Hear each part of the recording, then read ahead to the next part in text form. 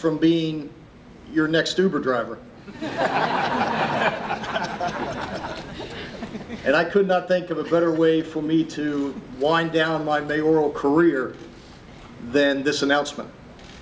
If you think about Tampa, Florida and who we are, and you think about the DNA that courses through our veins, wrestling is part of it.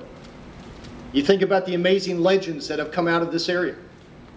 You think about the stories of parents and grandparents who used to go to the armory in that unair-conditioned building.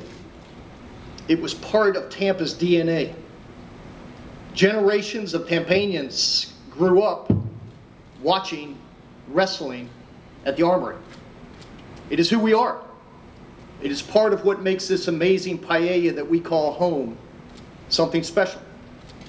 And whether it was Hulk Hogan, whether it was Brian Blair, who I see there in the audience, whether it's now Titus O'Neil, this is part of a Tampa tradition that has come home in a way bigger than we ever imagined.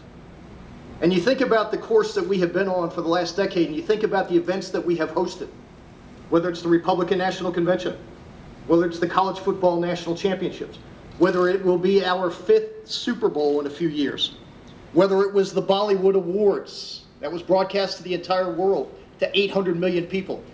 This event that we are announcing today rivals that in every sense of the word. Once again, it will put Tampa on the map. Once again, for those people around the world who may not know where Tampa is, they will be able to turn on that TV, see WrestleMania, see these amazing WWE superstars, and say, what a cool city this is. What an amazing place. That's what this does for us.